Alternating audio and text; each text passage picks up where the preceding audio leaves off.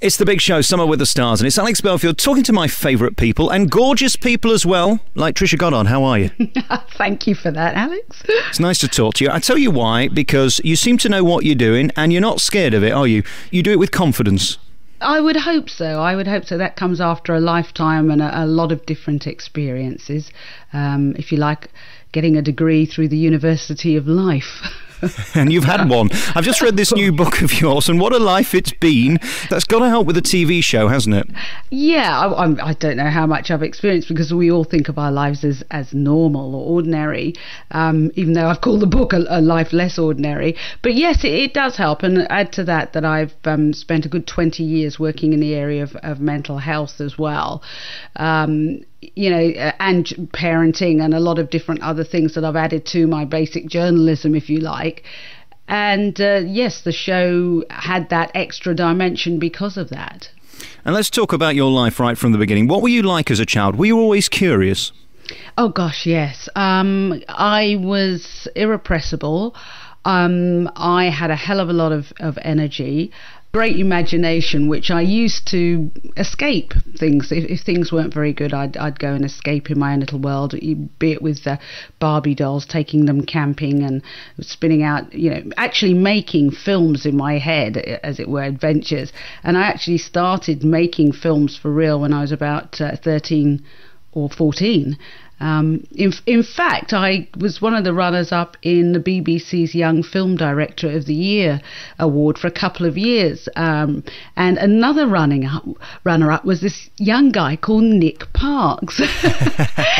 Did these silly cartoons. And I met up with him a few years ago at a do at Buckingham Palace. And he said, I remember you were one of the runners-up with your film. And, and there's, of course, Nick Parks has gone on to do Wallace and Gromit. So we said, let's go and find John Craven.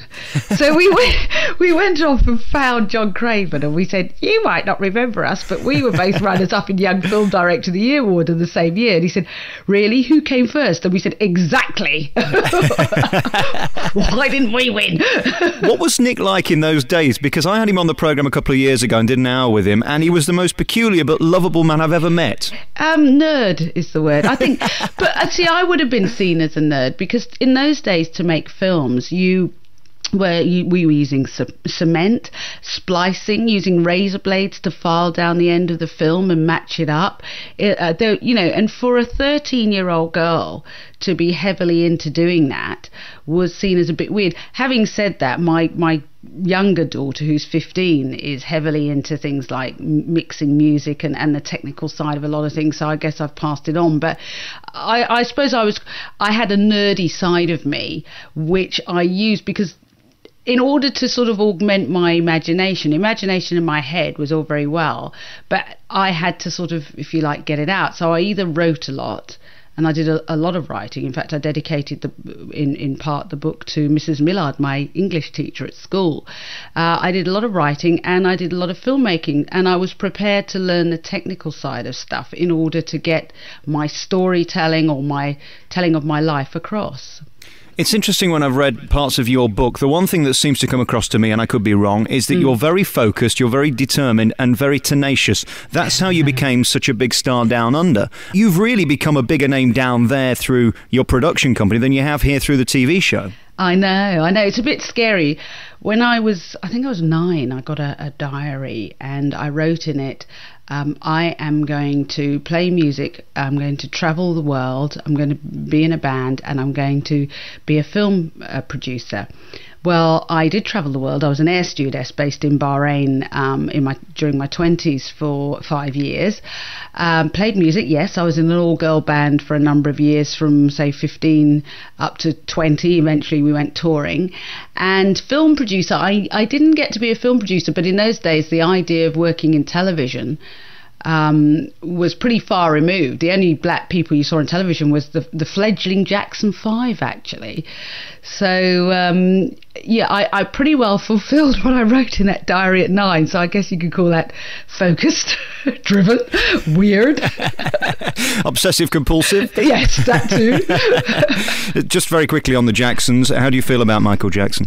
Shocked but not surprised. I think a lot of people have said that, because I was talking to my kids about that, and we said, which stars can we imagine old? And Michael Jackson, we just said we couldn't imagine him old. Someone like Madonna, you can imagine old, because she seems so disciplined and she doesn't do drugs or anything, and she's just so focused, and she's an athlete. Anybody who's a dancer is an athlete. People like Michael Jackson, and I hate to say it, people like Britney Spears, who've not had a childhood and have a whole load of issues that they've either dealt with or not dealt with in the public arena, been surrounded by sycophants and yes people without much idea of who they really are.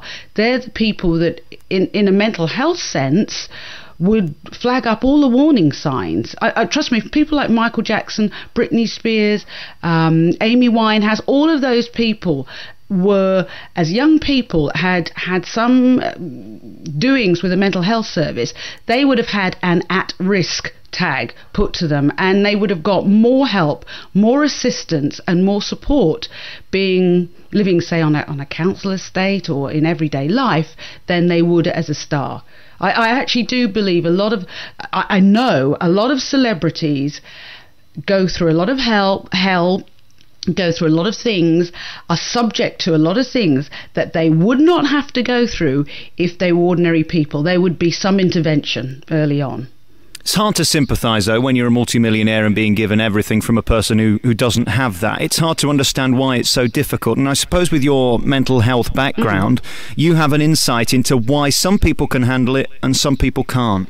Yeah, I think that there's two things. It's interesting. There are some people who I believe become successful because of their past, and their past could be adverse.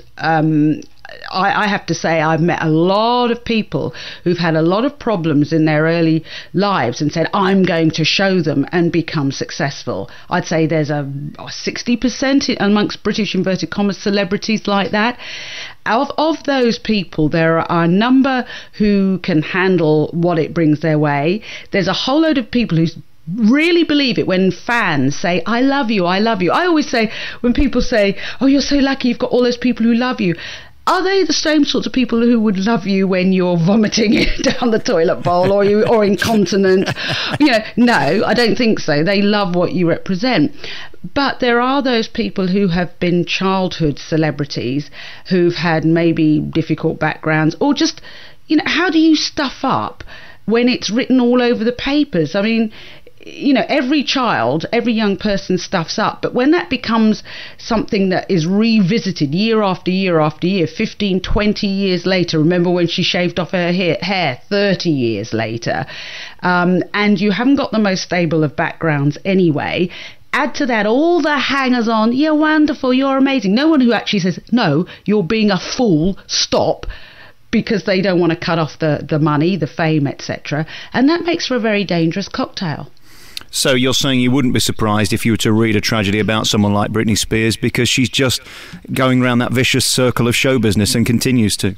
Well, when does somebody say, and manage to stay and give her some boundaries and controls? And I would argue, people say, oh, well, the parents. I'm sorry, if it wasn't there in the beginning, you have to question what was going on. There are some very grounded celebrities. I'd offer up Justin Timberlake as one, and you don't become. It's not just people from the inverted commas ideal home background who become celebrities. There are actually a lot of damaged people who become celebrities. And as I say, with the sycophants, when, if you've got a choice between becoming ill or signing yourself off and having a year off and maybe having some psychotherapy, or going out and doing 50 concerts that's going to earn a shed load of money for a load of agents, dancers, managers, etc., is your manager going to say, you know what, stuff the fact that I can make how many millions from you doing 50 concerts, you have a lie down for it a year? I don't think so. Let's get back to you, because there's so much to talk about your life and what's been written in the papers recently. You write this book about your life, and then, of course, certain newspapers take elements of it and turn it into a big thing. How does it feel when you become the news, opposed to interviewing people about their lives and trying to make the news?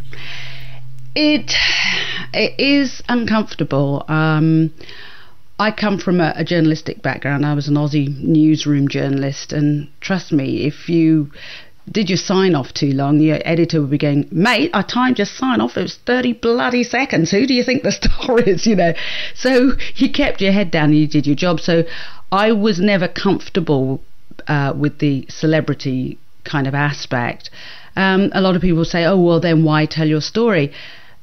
Initially it came about because after I had my breakdown in 1994, I was in a psych hospital, and unfortunately there's always somebody who wants to make money out of your story. And I got a call on the psych hospital from someone saying, we know you're in there, we're going to do a story on it.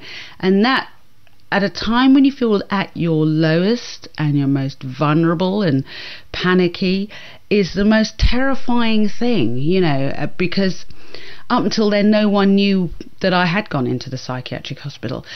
So luckily I had a publicist at the channel I was at that in those days, Channel 10 in Sydney, and I'd helped her husband when he'd had some problems with depression. So she said, look, we'll manage this. And we called up a journalist whose partner I'd also helped when he'd had some mental health problems.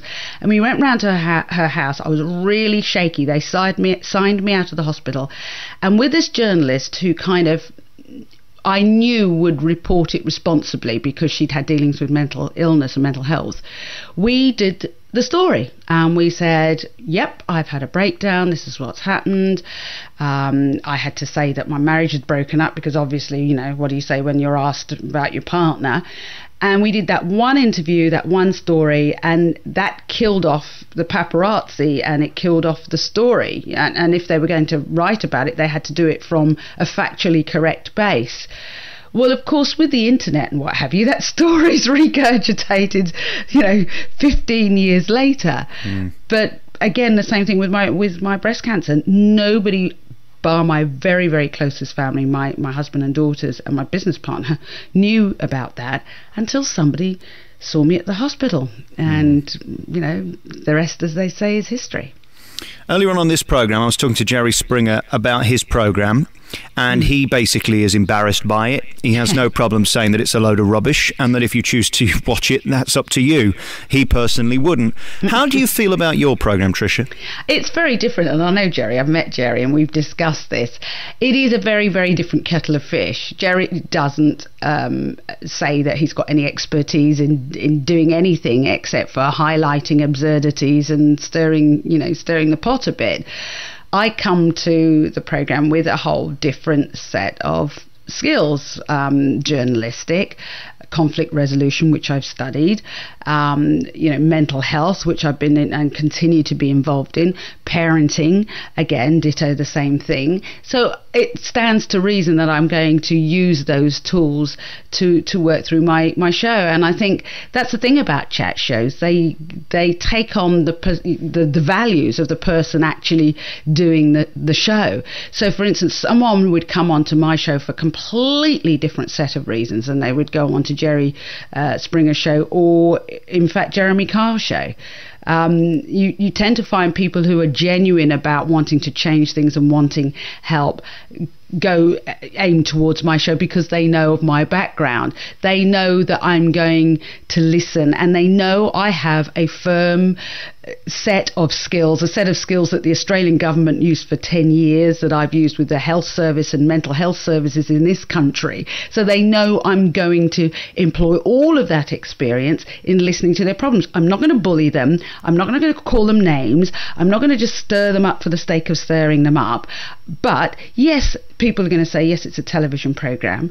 There is a way of marrying the two, and I would never put my mental health credentials in jeopardy, or a person's life in jeopardy with the show. What do you think about that low-life scumbag, Jeremy Kyle? Everybody always asks me that. Why do they ask me that? Listen, as I said, his show takes on his persona. I've seen his show. It's not very clever, though, is it? Bringing people on to just laugh at them, humiliate them, and make them look stupid just for ratings. I think there's got to be a moral conscience there, and this man doesn't seem to see that at all. Well, all I can say is I look at things wearing a mental health hat. I mean, how can I not, since I'm so deeply involved in it? And I know that we had guests on our show who had maybe been to his show to do a DNA test, because we wouldn't DNA test babies anymore. I decided, I mean, I brought DNA testing to television in this country, as I did the lie detector test. But then I sort of felt sick about the DNA testing of babies. We sometimes enable people to DNA test their children, but away from, nothing to do with the television studios, and we wouldn't report on it or identify the child or the parents or anything. That was between them and our producers in a very quiet back room. But we'd often have guests who'd had a DNA test or something that we would not provide, or had a lie detector test we would not provide, because we wouldn't provide those in cases of violence, domestic violence, for ethical reasons. But those guests would go on his show, everything would kick off, they'd find themselves really, really, really in extra deep poo, and they would come to our show, and we constantly found that we were unraveling a lot of stuff that had been stirred up or had come about as a result of being on their show. Now, they do have, inverted commas, aftercare. I'm not sure whether their aftercare involved a psychotherapist. I'd have to look at Graham's qualifications, but we do involve counsellors, qualified counsellors, qualified psychotherapists, and you can see that from our website. We're linked up to certain charities who would no way link up with us if we didn't have, and I didn't have those credentials. He is doing it for entertainment because he seems to just love to make people look stupid. And I have an issue with that because I think the people who are going on the programme probably aren't as savvy as he is or you are. If it rates, they'll put it on. And if it's between the gorgeous Lorraine Kelly show and This Morning, it'll rate. It's not a difficult slot to keep ratings in that place. So you can afford to be a bit adventurous, and you can afford to be a bit nice. I mean, if I was a producer and if I was an executive producer and I was working on the Jeremy Carr show, I would send him away to do a proper sort of basic course in psychology and counselling. But then that would spoil it, wouldn't it? Because he wouldn't be able to call people names. And he is a low-life scumbag, let's face it. Move on. All right, let's move on from that. Next cab off the rank I need to talk about, of course, is your TV show, because I understand that they're getting rid of it because they can't afford it. That seems a shame to get rid of a programme. Yeah, we got so far ahead in making programs, because I worked all through last summer during my chemotherapy, that, you know, we've, as a production company, we've stopped producing the show because we have enough in the bag, you know, to go to the end of the year. And no, they haven't got any money. But I think what's happened, well, I'm pretty sure what's happened to Channel 5 is going to be happening to a lot of other television stations. ITV is looking at their daytime lineup, and the harsh reality of economics is that shows like Kyle, myself, This Morning are very people intensive. They employ a lot of people, and then they have audiences, they have a lot of guests, they have experts, and they're financial juggernauts. And television is looking to make cheaper and cheaper programs like Loose Women, for instance, on ITV, programs like the excellent program that comes before ours. Sorry, I've got chemo brain, so I've forgotten Matthew Wright's show. Yeah. Matthew Wright's great show. Those shows operate on the smell of an oily rag, and so those shows are the models towards which daytime television. But does it mean they're better, though? That's just because they're cheap doesn't necessarily mean they're better, does it? No, it doesn't. But I have to say, in the case of Loose Women and in the case of The Right Stuff, those are I picked those because they are, I think, good examples. I mean, having a rigorous journalist like Matthew do that program does add something and gives a voice to everyday ordinary people to comment on what's happening in the news. And I have to say, oh dear, I'm going to get into trouble for saying this, but I have to say my only problem with Loose Women, I mean, I think it's fantastic that they have women, you know, across the age groups and what have you. How can I say this? Somebody said it's a shame that show is so driven snow. Now that's a very I don't know what you mean, love. Come on, slap it on the table. Slap it on. What driven snow means, it is very white middle class. and there's nothing wrong in that. But I would love to see more of a mix in their panelists. I mean, I'm thinking people like Shobna Gulati, who's got a lot to talk about. She's got a good head on her shoulder. There are a lot of people who are from non-Anglo backgrounds who would be fantastic on that show. And it would mean that when you're discussing something, when you're discussing a subject, at the moment you get it from the Daily Express / Daily Mail point of view, maybe with a little bit of Daily Mirror in, and very rarely do you get the Daily Star unless they have Jim Davidson on. But it would be nice to have more of a representative mix, because we are a hodgepodge society. So do you think it's deliberate then? There is something that comes up at Edinburgh Television, every year.